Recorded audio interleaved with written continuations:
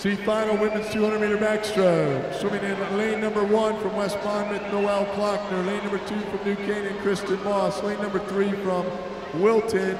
She was 15th last year in its event, Stephanie Moriarty. Lane number 4 from Montclair, Hannah O'Halloran.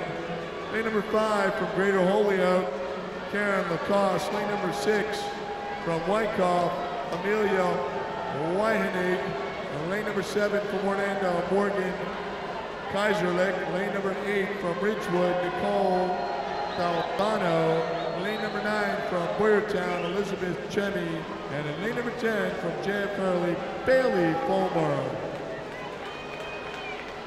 See final, women's 200-meter backstroke. Your top seed coming in, she was 25th in the 100 back the other night. From Greater Holyoke is Karen Lacoste.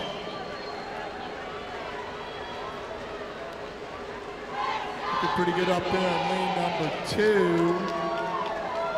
Kristen Moss, followed by Hannah O'Halloran, and then Amelia Wyhenig. So Kristen Moss, your early leader at the halfway mark from New Canaan, swimming out of lane number 2.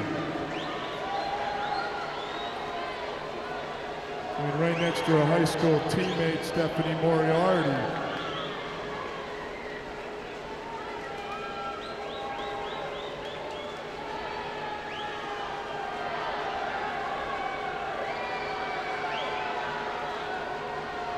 So now it's Hannah O'Halloran followed by Kristen Moss and then Amelia Wyhenig as they push for home here in the C final, women's 200-meter backstroke.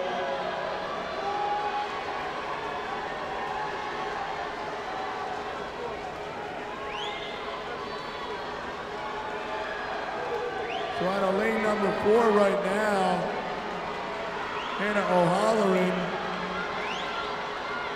making that last push for the wall. Here comes lane number 6, Amelia, and it's Hannah O'Halloran, Kristen Moss, and then Amelia Wyhenig. So Hannah O'Halloran goes 2:22.